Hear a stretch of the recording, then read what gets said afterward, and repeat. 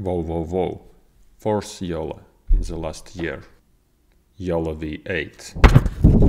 I wonder, will we get fifth one? Let's discuss it. I drew this image and I hope I didn't miss anything, but each time it's more and more difficult. I can show you a lot of images with accuracy and speed comparison, but they are useless. Every test set has a different GPU and no one have NPU or CPU. Everyone use different batch sizes. The accuracy measured on COCA. If you have different dataset, the image will be completely different. YOLO's neural networks are not just neural networks. It's a neural network and a bunch of augmentations. And sometimes you need to disable some of augmentation on your specific dataset.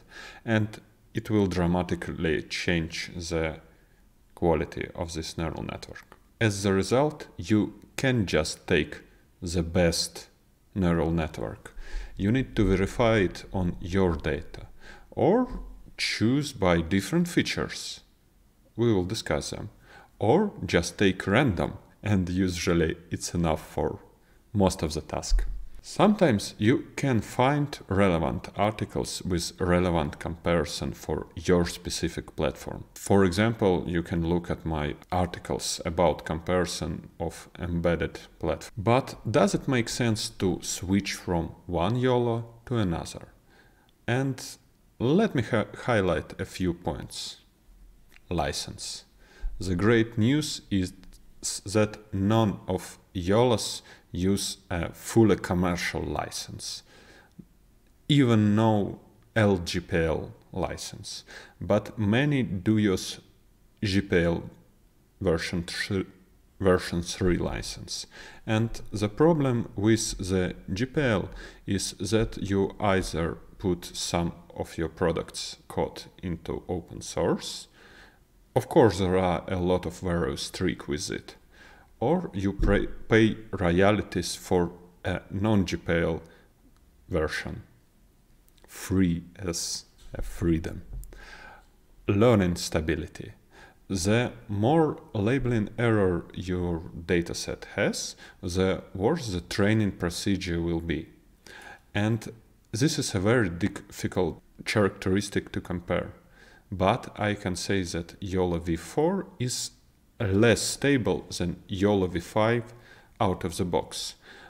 And the only comparison for Yolov8 that I have is RobotFlow. And RobotFlow claims in the video about Yolov8 that it's much more stable than other YOLOs. But I am not tested myself. The is-to conversion to the edge. And here, of course, the favorites are Yolov5. At this time, you can convert Yolov8 only in ONNX format, but I hope that the old conversion from Yolov5 will work just in few weeks or so. And I hope that Yolov8 will be the same like Yolov5. And the conversion script are much better than any other YOLO family. Fourth one, code quality and how easy to use. And Yolov5 have very big community around it. It have over 40,000 likes on GitHub.